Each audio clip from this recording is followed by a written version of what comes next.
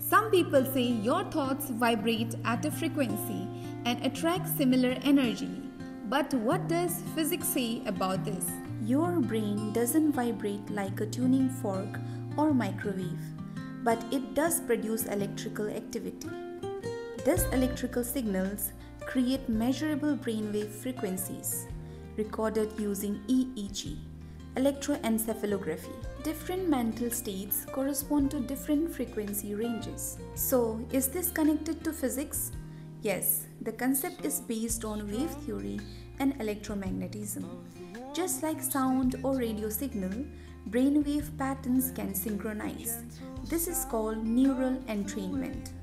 That's why rhythmic breathing, meditation, chanting, or even binaural beats help calm the mind. They gradually shift the brain from fast beta waves to slower alpha or theta waves. So yes, your mind has frequencies, not in a magical sense, but in a scientifically measurable way. So if you want to change your state of mind, you need to change your inner rhythm. If you love science explained simply, follow for more physics like this.